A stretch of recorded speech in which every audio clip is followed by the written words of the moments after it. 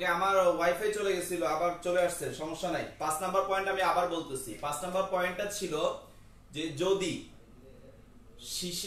শিশিরাঙ্কের তাপমাত্রা প্রশ্নে দেয়া না থাকে, যদি শিশিরাঙ্কের তাপমাত্রা প্রশ্নে দেয়া না থাকে তাহলে অবশ্যই সিক্ত ও শুষ্ক বাল্বের তাপমাত্রা দেয়া থাকবে।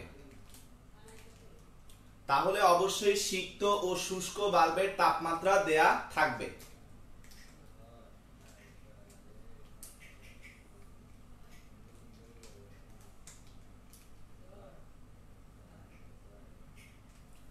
ওকে, 6 নাম্বার পয়েন্ট হচ্ছে শুষ্ক সিক্ত বাল্বের তাপমাত্রা ব্যবহার করে গ্লেসারের সমীকরণ থেকে শিশিরাঙ্কের তাপমাত্রা বের করব। শুষ্ক ও সিক্ত বাল্বের তাপমাত্রা ব্যবহার করে গ্লেসারের সমীকরণ থেকে শিশিরাঙ্কের তাপমাত্রা বের করব। 6 নাম্বার পয়েন্ট, শুষ্ক ও সিক্ত বাল্বের তাপমাত্রা ব্যবহার করে গ্লেসারের সমীকরণ থেকে শিশিরাঙ্ক বের করব।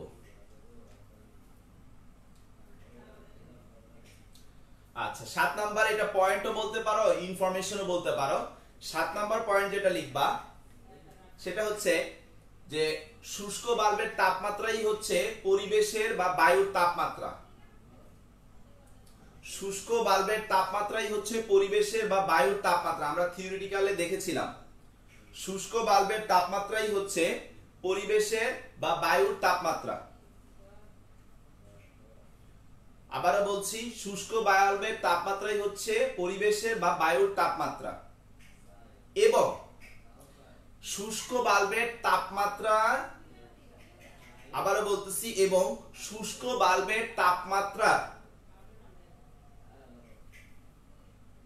উপর ভিত্তি করে গ্লেসারের ধ্রুবক জি এর মান ব্যবহার করব। শুষ্ক বাল্বের তাপমাত্রার উপর ভিত্তি করে গ্লেসারের ধ্রুবক জি এর মান ব্যবহার করব। শুষ্ক বাল্বের তাপমাত্রার উপর ভিত্তি করে গ্লেসারের ধ্রুবক জি এর মান ব্যবহার করব।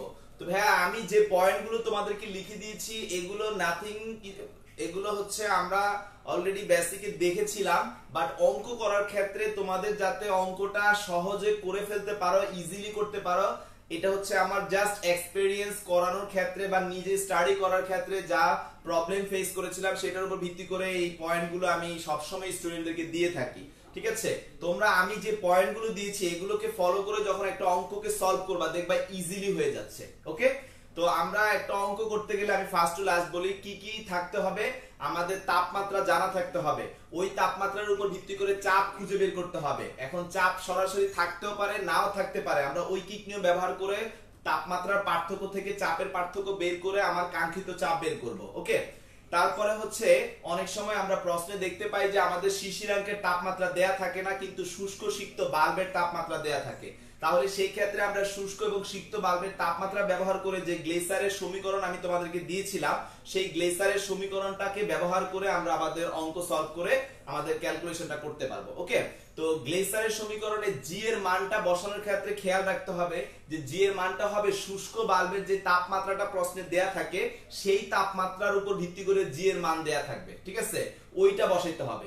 এখন এইখানেও একটা প্রবলেম হইতে পারে, তোমার শুষ্ক বাল্বের তাপমাত্রা হচ্ছে 31 ডিগ্রি সেলসিয়াস, কিন্তু আমি তোমাকে গ্লেসারের মান দিয়েছি 30 ডিগ্রি সেলসিয়াসের এবং 32 ডিগ্রি সেলসিয়াসের, কিন্তু তোমার দরকার হচ্ছে 31 এর। তাহলে কিভাবে করবা? সেম আগের মতো ঐকিক নিয়ম ব্যবহার করে আমরা বের করে ফেলবো। ঠিক আছে, যে 30 আর 32 এর মধ্যে তাপমাত্রা পার্থক্য এত, তাহলে জি এর পার্থক্য এটা, তাহলে 1 ডিগ্রি সেলসিয়াসের পার্থক্য কত পেয়ে গেলাম, সেটাকে 30 ডিগ্রিটার সাথে যোগ করলে আমরা পেয়ে যাব 31 ডিগ্রি সেলসিয়াসের জি এর মান কত হবে।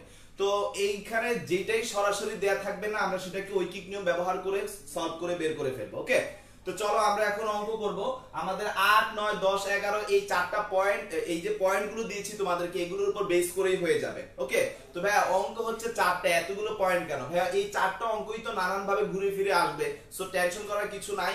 আমি আবারও বলতেছি এই চারটা অঙ্কের মধ্যেই তোমাদের ম্যাক্সিমাম সৃজনশীল টিচাররা দিবে এবং তোমরা পাবা, so be careful about this 4 maths. ওকে, তো এই চারটা ম্যাথ তোমরা ভালো পারা মানে আমি নিশ্চিত বলতে পারি যে তোমাদের 98% শিওর যে তোমরা এখান থেকে অঙ্ক আসলেই পারবা।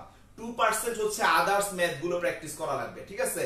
ওই ম্যাথ গুলো আসার চান্স একটু কম, হয়তো 16 নাম্বার আর হচ্ছে 14 বা 15, 16 বা 15 এই দুইটা ম্যাথ একটু 15 16, হ্যাঁ এই দুইটা ম্যাথ আবার একটু মাঝে মাঝে দেখা যায় টেস্ট পেপারে। ওকে, ওগুলো খুব ইজি, ওগুলো আরো ইজি। হয়তো তোমরা বিভিন্ন বই অনেক কঠিন করে পাবা করে দিছে, বাট আমি জাস্ট দুইটা লাইন বললেই তোমরা করে ফেলতে পারবা, কিছু করা লাগবে না। তো চলো আমরা নেক্সটে চলে যাই। আমাদের 8 নাম্বার ম্যাথটা সবাই এখন একটু পড়ো। দেখো ভাইয়া যা বলছি তাই আছে, তোমরা আমাকে বলো আমার করে দেওয়া লাগবে কিনা। আমার পয়েন্টগুলো পাওয়ার পরে কিন্তু আসলে আর করে দেওয়া লাগে না। তো তোমরা একটু দেখো আমি 8 করব না 9 করব, তোমরা আমাকে বলে দাও কোনটা করব। আমি কি নাম্বার 8 করব না নাম্বার 9 করব, তোমরাই বলে দাও। যেটা বলবা সেটাই করব ভাইয়া, নো প্রবলেম। আমি কত নাম্বার অঙ্ক করে দিব তোমরা বলো, কোনো সমস্যা নাই। আমার মনে হয় 9 নাম্বারটা বেস্ট হয়, কারণ 9 সরাসরি শিশিরাঙ্কেরও চাপ দেওয়া নাই, সরাসরি বায়ুর তাপমাত্রা মানে কক্ষ তাপমাত্রারও চাপ দেয়া নাই, ঠিক আছে? সো আমি 9 নাম্বার নিয়ে একটু কথা বলি। দেখো প্রশ্নটা কি বলেছে, কোন একদিনে শিশিরাঙ্ক 7.4। ওকে, আমাদের অঙ্ক করতে গেলে আমাদের শিশিরাঙ্কের তাপমাত্রা জানতে হবে, জেনে গেছি। কক্ষ তাপমাত্রা হচ্ছে 18.6, এটাও ফাইন, আমরা কক্ষ তাপমাত্রাও জেনে গেছি। তাহলে ভাইয়া আমরা দুইটা তাপমাত্রায় জেনে গেছি, তাহলে আমি যে পয়েন্টগুলো দিছি দেখো পয়েন্ট অনুযায়ী তাপমাত্রা জানা হয়ে গেছে। সবাই 1 নাম্বার পয়েন্টে দেখো আমি এটাই লিখে দিছিলাম যে তাপমাত্রা খুঁজে বের করব, যে তাপমাত্রা পেয়ে গেছি, আমাদের অঙ্কটা অনেকটা ইজি হয়ে গেছে। Okay fine. নাও এই তাপমাত্রাগুলো দিয়ে তোমরা তোমাদের প্রশ্নের মধ্যে একটু দেখো, এই তাপমাত্রাগুলো দিয়ে সরাসরি চাপ দেয়া নাই, আমাদের চাপ দেয়া আছে। আমি বোর্ডে একটু লিখে দিচ্ছি যাতে তোমরা দেখতে পারো। আমাদের চাপ দেয়া আছে কার কার ভাইয়া,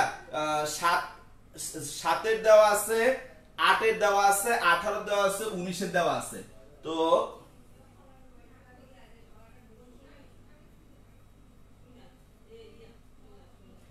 আচ্ছা ভাই প্রশ্নে একটু ভুল আছে, তোমরা একটু এডিট করো না। 7 এর পরে 8 হবে, 18 হবে না, ঠিক আছে? তো আমাদের 7 ডিগ্রি সেলসিয়াসের চাপ, 8 ডিগ্রি সেলসিয়াসের চাপ, 18 ডিগ্রি সেলসিয়াসের চাপ, আর কোনটা দেওয়া আছে 19 ডিগ্রি সেলসিয়াসে চাপ। এই চাপগুলো দেয়া আছে, আমি এই চাপগুলো একটু লিখে দিচ্ছি।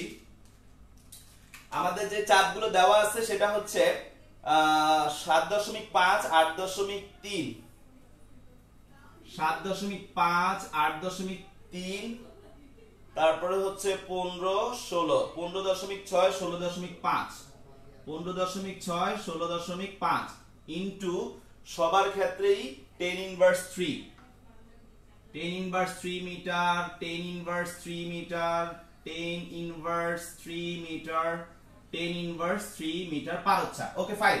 আমাদের এই চাপগুলো দেয়া আছে প্রশ্নে, বাট আমার শিশিরাঙ্কের তাপমাত্রা হচ্ছে 7.4 ডিগ্রি সেলসিয়াস, আমার বায়ুর তাপমাত্রা হচ্ছে কক্ষ তাপমাত্রা প্রশ্নে দেয়া আছে 18.6 ডিগ্রি সেলসিয়াস। তো ভাইয়া দেখো আমাদের যে ডাটা শীট দেওয়া আছে, ডাটা শীটে সরাসরি বায়ু কক্ষ তাপমাত্রা চাপ কিন্তু দেয়া নাই, দেয়া আছে 18, আর আমার লাগবে 18.6। কিন্তু মজার বিষয় 18 এর কাছাকাছি, 18.6 এর কাছাকাছি দুইটা তাপমাত্রা কিন্তু দেয়া আছে। আবার তোমার শিশিরাঙ্ক হচ্ছে 7.4, তার কাছাকাছি দুইটা দেয়া আছে, সরাসরি দেয়া নাই। তো আমি তোমাদেরকে অলরেডি শিখিয়ে ফেলছি কিভাবে বের করব। ফার্স্টে আমি ছোট হাতের এফ বের করি, আমি 7 এর সাথে যোগ করব, তাহলে আমি কি লিখবো 7 এর চাপ, তাহলে 7 ডিগ্রি সেলসিয়াসের চাপ বাড়াইতে হবে কারণ এটা 7.4, তাহলে প্লাস কি হবে 7 এবং 8 এর যে চাপ, তাহলে বড়টা থেকে ছোটটাকে মাইনাস করব। 8.3 into 10 inverse 3 minus 7.5 into 10 inverse 3, Jisan calculate করো, ডিভাইডেড বাই আমাদের যেটা আসতেছে এদের মধ্যে তাপমাত্রা পার্থক্য হচ্ছে অনলি 1, আর আমাকে ইনটু করতে হবে কত, এই যে এখানে এক্সট্রা যেটা আছে 0.4। ওকে, তো আমাকে ক্যালকুলেশন করে বলো 7 এর চাপ হচ্ছে 7.5 ইনটু 10 ইনভার্স 3 প্লাস এখানে কত আসে সেটা বলো, প্লাস করে বলো আমাকে। যে কোনো একজন ক্যালকুলেট করে আমাকে বলো কত আসে।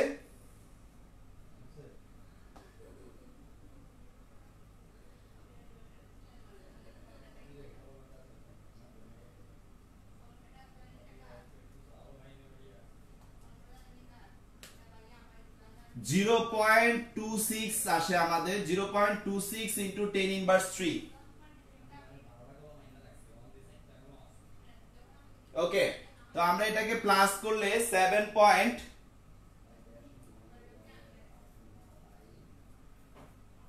দীপক হয় নাই, কি করছো উল্টা পাল্টা?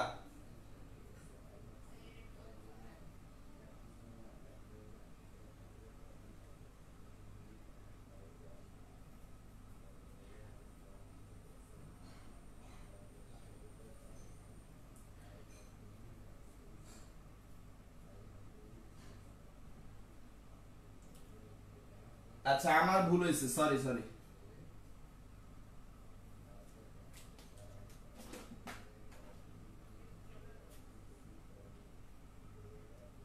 8.3 into 10 inverse 3 minus 7.5 into 10 inverse 3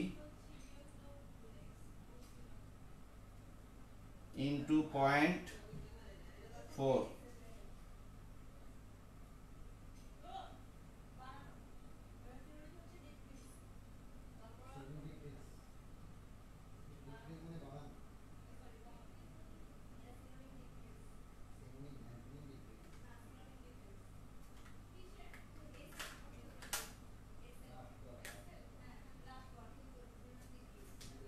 0.32 into 10 inverse 3,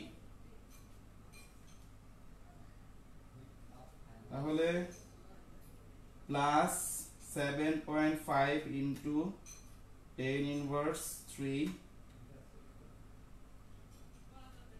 7.82 into 10 inverse 3। ওকে, আমাদের এই মানটা আসে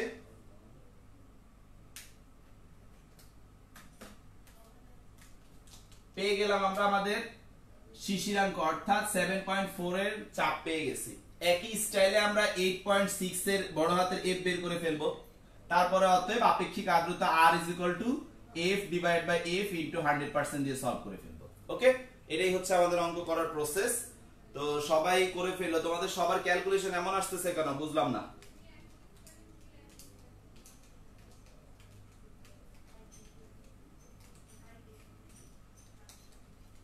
সবার ক্যালকুলেশন একটু মিসিং হচ্ছে, ঠিক আছে, এটা একটু চেক করে নিও। যাই হোক, অঙ্কের প্রসেসটা ক্যালকুলেশন বাসায় করো, ক্যালকুলেটরে ওটা মান ভুল হতেই পারে, স্বাভাবিক। তো প্রসেসটা বুঝতে পারছো কিনা সেটা বলো, যে এই অঙ্কটা কিভাবে সলভ করব আমরা। আমাদের শিশিরাঙ্কের যে তাপমাত্রা 7.4 তার সরাসরি চাপ দেয়া নাই, আমাদের যে কক্ষ তাপমাত্রা 18.6 তারও সরাসরি চাপ দেয়া নাই, তাহলে আমরা আমাদের এই কনসেপ্টটা ব্যবহার করে 7.4 এর চাপ বের করব 18.6। এখন 18.6 এর কাছাকাছি কিন্তু 18 আর 19, তোমরা কিন্তু ভুলো 7 এবং 8 নিতে যাও না, কারণ অনেক তফাৎ হয়ে যাবে। ওকে, তাহলে আমরা 18 এবং 19 কে ব্যবহার করে বড় হাতের f টাকে বের করব, আর 7 এবং 8 কে ব্যবহার করে আমরা 7.4 এর কনসেপ্টটাকে সলভ করব। তো আমরা মোটামুটি 7.82 ঠিক আছে এখন। আচ্ছা, তো আমাদের এই যে কনসেপ্টটা অর্থাৎ 8 এবং 9 কিভাবে সলভ করতে হবে আমরা কি সবাই বুঝতে পারছি? যদি বুঝতে পারি তাহলে আমি নেক্সট ম্যাথটার কথা বলবো।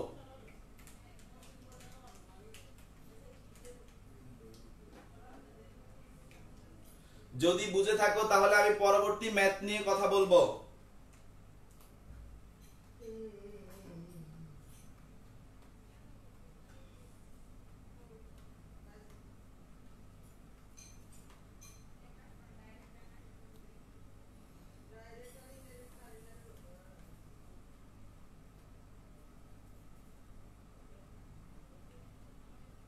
ওকে, তো আমরা এখন চলে যাব 10 এবং 11। তোমরা 10 এবং 11 তে একটু দেখো, সেখানে একই রকম দেখো আমি কোনটা আলোচনা করলে বেটার হয়, আমি নিজে একটু দেখি কোনটা আমি আলোচনা করলে তোমাদের জন্য বেশি সুবিধা হবে।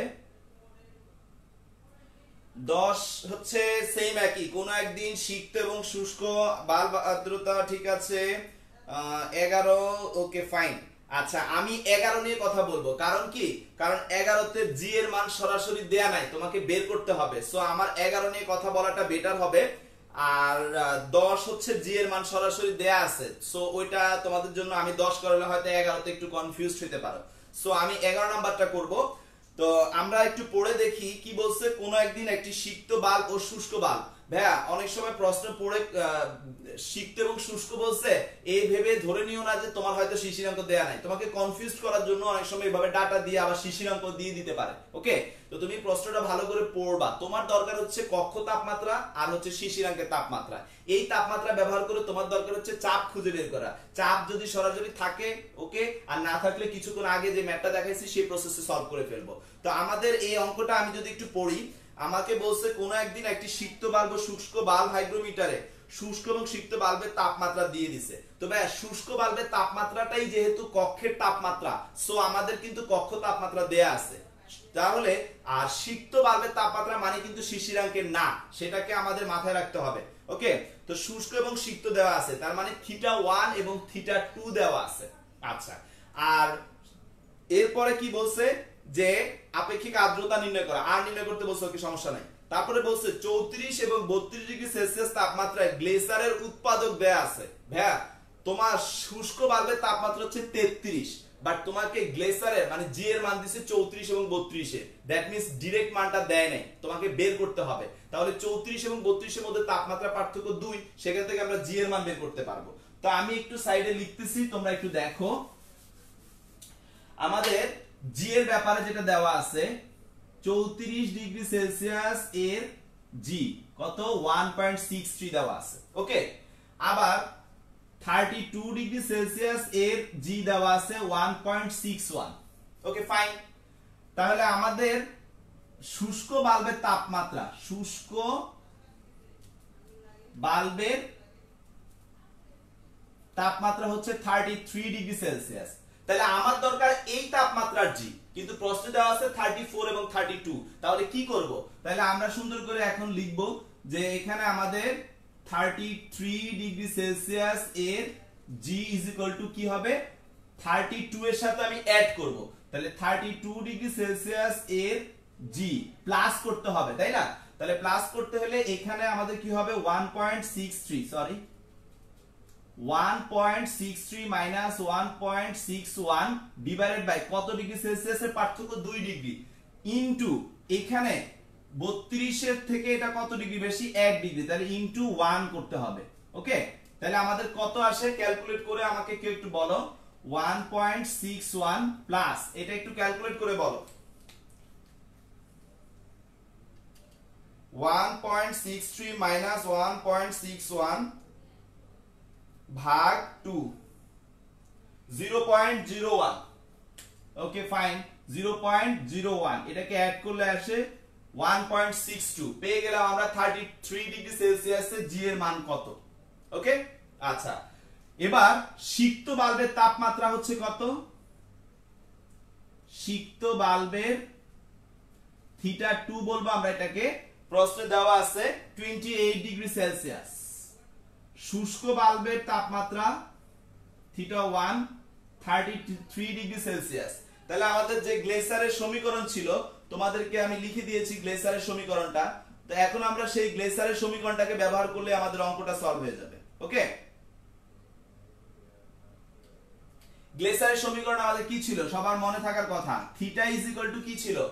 থিটা ইজ ইকুয়াল টু ছিল θ1 মাইনাস জি ইনটু θ1 মাইনাস θ2। θ1 জানি, θ2 জানি, জি এর মান জানি। তাহলে এখানে আমরা ডাটাটা বসায় দিলে আমরা আমাদের শিশিরাঙ্ক পেয়ে যাব। এই থিটাটাই হচ্ছে শিশিরাঙ্ক। আচ্ছা, শিশিরাঙ্ক তো পেয়ে গেলাম। তাহলে এরপরে কি ভাই? এরপরে আবার আগের মতো 8 আর 9 যেভাবে করবা ঠিক সেভাবে অঙ্কটাকে সলভ করে ফেলতে হবে। ওকে, তো এই পার্টটা হচ্ছে তোমাদের নিউ অ্যাড হবে এখানে, আর বাকিটা হচ্ছে পুরোটাই হচ্ছে 8 আর 9 এর মতো করে। আমরা শিশিরাঙ্কের তাপমাত্রা পেয়ে যাচ্ছি, আমাদের তাপমাত্রা জানা হয়ে গেল, শুষ্ক বাল্ব জানা আর কক্ষ তাপমাত্রা জানা একই কথা হয়ে গেল। এবার আমরা দেখবো আমাদের চার্টের মধ্যে চাপ দেয়া আছে কিনা সরাসরি।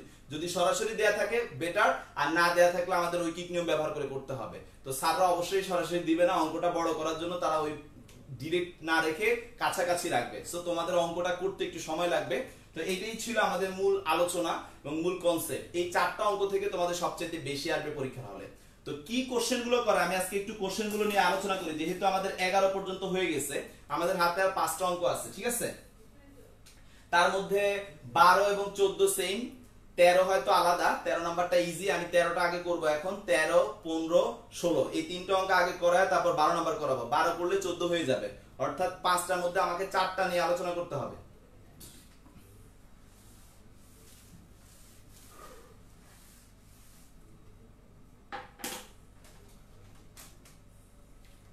শুনো, আমাদেরকে স্যাররা এখানে কি করবে, ধরো ঢাকার গুলশানের একটা পরিবেশ সম্পর্কে আমাদেরকে নলেজ দিবে, যে এখানে তাপমাত্রা এত, শিশিরাঙ্ক এত, ব্লা ব্লা ব্লা, চাপ সম্পৃক্ত, এই বিভিন্ন ইনফরমেশন দিবে, মানে এরকম একটা অঙ্ক দিবে।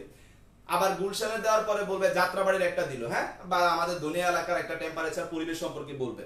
এখন কোশ্চেন করবে তোমাকে যে গ নাম্বারে কোশ্চেন করবে যে গুলশানের আপেক্ষিক আর্দ্রতা বের করো। ওকে ফাইন, শেষ, গ নাম্বার শেষ।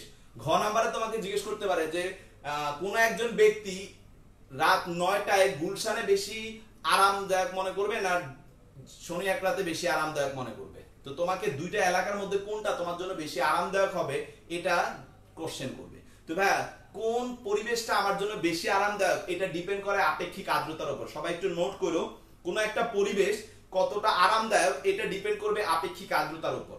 আপেক্ষিক আর্দ্রতা যদি বেশি হয় তাহলে কি হবে, খেয়াল করো, যত বেশি আর এর মান তত কিন্তু সে 100% এর কাছাকাছি চলে যাচ্ছে। তো 100% এর কাছাকাছি যদি চলে যায় বেসিক্যালি ধরো, তাহলে কি হবে, তার আমার শরীর যে ঘামাবে সেই ঘাম টেনে নেওয়ার ক্ষমতা তার কমে আসবে, কারণ তার চাহিদা কমে যাবে। তো সেই ক্ষেত্রে আমি ঘামাবো ঠিকই, কিন্তু ঘাম যদি টেনে না নেয়, তাহলে আমাকে সাহেব যে প্রশ্ন করছিল যে ভাই আমরা অনেক সময় ঘামাইলে ঠান্ডা অনুভব করি, কেন অনুভব করি, কারণ পরিবেশ আমার কাছ থেকে ঘামটা শুষে নিয়ে যাচ্ছে, বাষ্পায়িত করে নিয়ে যাচ্ছে, যার কারণে আমার তাপমাত্রা কিছুটা কমে এসে আমি একটা আরাম মনে করি। কিন্তু সেই ঘামটাই যদি সে না নেয় তাহলে তো আমার জন্য খুব কষ্টকর হবে। ওকে, তো আমরা বের করব আর, যদি এই ধরনের কোশ্চেন করে আমরা আর বের করব। তো আর যেখানে বেশি হবে সেখানে কষ্ট হবে বেশি, ঠিক আছে, আর যেখানে আর এর মান কম হবে সেখানে আরামটা বেশি হবে। আবারও বলতেছি, আর এর মান যেখানে বেশি সেখানে কষ্ট বেশি হবে বা খারাপ লাগবে বেশি, আর এর মান যেখানে কম হবে সেখানে আরাম লাগবে বেশি। ওকে, তো এটা ছিল আমাদের এই কোশ্চেন, এই টাইপের কোশ্চেনটা বেশি করবে। আচ্ছা, তো এইটার উপর ভিত্তি করে আরেকটা প্রশ্ন আছে আমার। তোমরা একটা জিনিস চিন্তা করো, শীতকালে কি হয়, আমাদের পরিবেশটা অনেক বেশি শুষ্ক হয়ে যায়, যার কারণে আমাদের স্কিন ফাটা শুরু করে, ওটা কিন্তু ভালো লাগে না আমাদের, অবশ্যই না।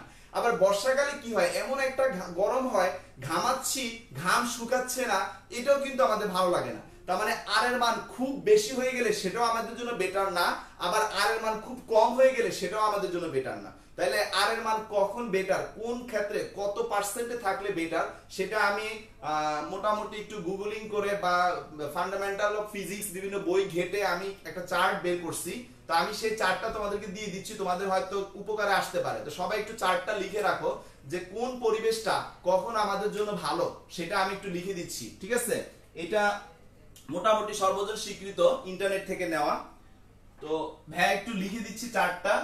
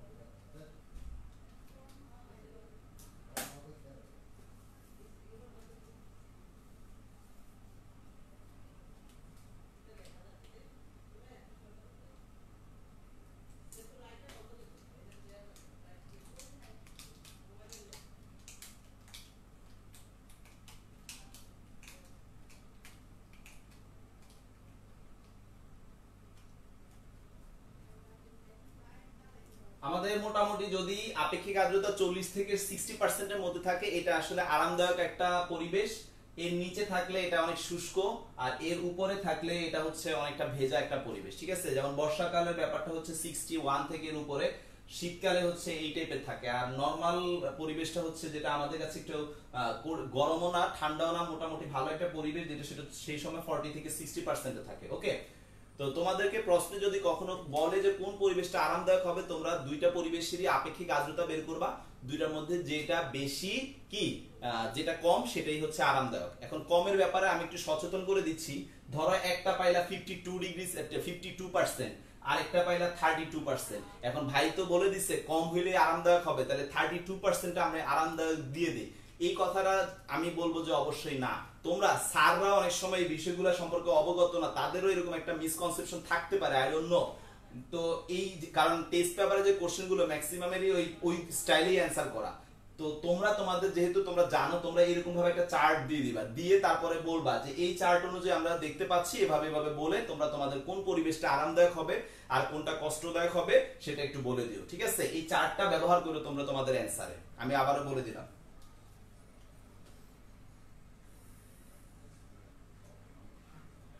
তো আমরা অলরেডি মোটামুটি আমাদের 11 নাম্বার পর্যন্ত শেষ। তো আজকে আমি আর যাব না, যেহেতু মোটামুটি অনেক রাত হয়ে গেছে। তো এই চ্যাপ্টারে আসলে আরো 3-4টা ম্যাথ রয়ে গেছে, খুব বেশি নাই। তা আমরা আসলে নেক্সট থেকে নেক্সট চ্যাপ্টার শুরু করব, অর্থাৎ সেকেন্ড পার্ট স্টার্ট করব। আর আরেকটা ক্লাস এক ফাঁকে আমি করায় ফেলবো, বা নেক্সট ক্লাসেরই স্টার্টিং এর দিকে ম্যাথ করায় শেষ করে দিব, ঠিক আছে। তো সবাই ওই পর্যন্ত ভালো থাকে, আজকে আর করাচ্ছি না। ধন্যবাদ সবাইকে, আল্লাহ হাফেজ।